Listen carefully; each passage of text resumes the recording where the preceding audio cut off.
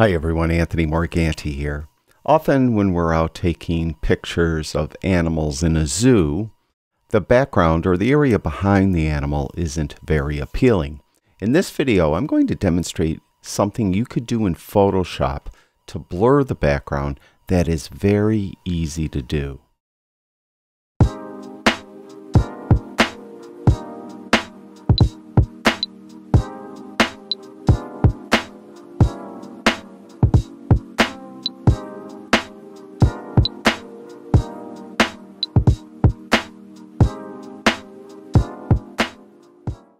Alright, I have this image of the tiger. I like it a lot, but the background, just doesn't look right. So I want to just blur the background slightly to allow the tiger to stand out a little more. Now to do this in Photoshop, you're going to use something that's kind of buried in Photoshop. A lot of people don't know it's there. To find it, you go to the Help menu and you go down to Hands-on Tutorials. Once you do that, you'll get this dialog box. From this dialog box, you'll see right here, Quick Actions. You're going to want to go right there, click on that, and then you're going to want to go to this one right here, Blur Background. You can see there's a lot of different things you could do. Adjust lighting, add lens flare, add duotone effect, add a vignette, and so on. We're going to blur the background. So we're going to click on that, and it will automatically find the tiger in this case, and put a mask on the tiger and blur the background. And you could revert back to the original image if you need to. But I'm going to close this down and let's take a look at what it did. So you can see now the background is blurred. I'll turn this layer off. It gave us a new layer with a layer mask. And then turn it back on. You can see the background is blurred. But, it isn't perfect. For example, look at the tiger's ears. There's before and there's after. So it blurred the tiger's ears. But the nice thing about this filter is it gives us a mask. So we could then use the mask and add to it.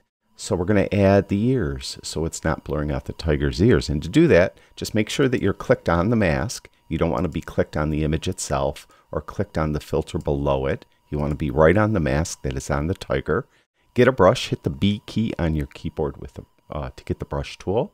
And go up to the brush attributes at the top. And I'd say keep hardness. It depends on the image, but somewhere around 20%. Will probably work great. I'll use the bracket keys to resize the brush. The right bracket key makes it larger, the left bracket key smaller. And we're going to paint in black. So make sure black is the foreground swatch. If you don't have the default swatches of black and white, hit the D key on your keyboard. The D key gives you the default swatches of black and white. If black isn't the foreground swatch, hit the X key on your keyboard and you'll get the black as foreground, and then simply paint, in this case on the tiger's ears, very carefully. I'm just going to do it very quickly, so I might make a little bit of a mistake because I'm not paying attention. But we're going to bring in the ear over here and bring in the rest of the ear on this side as well.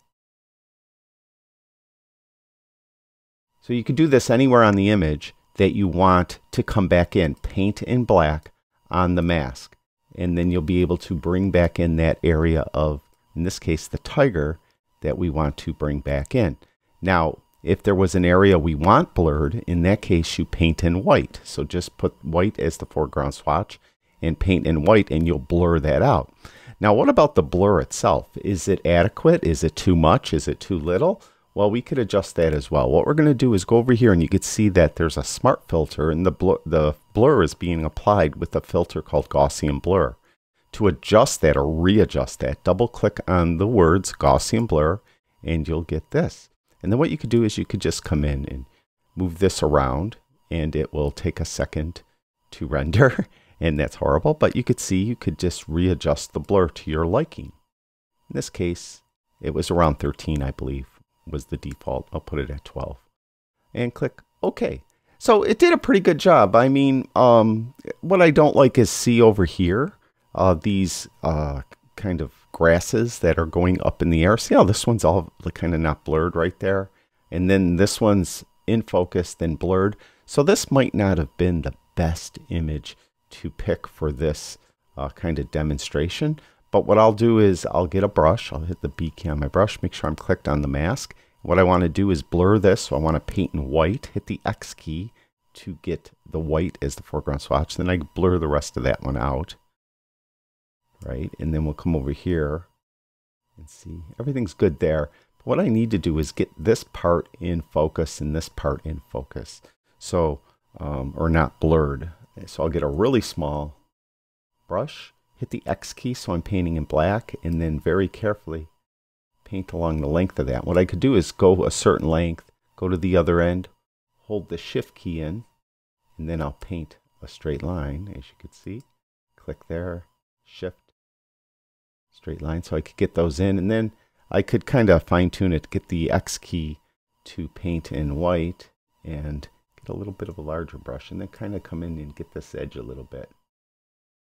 So you can see how you could come in and kind of touch everything up the way you want it. Well, this, I probably should have picked a different image, to tell you the truth, for this demonstration, but I guess it's a good image to kind of demonstrate what you might need to do.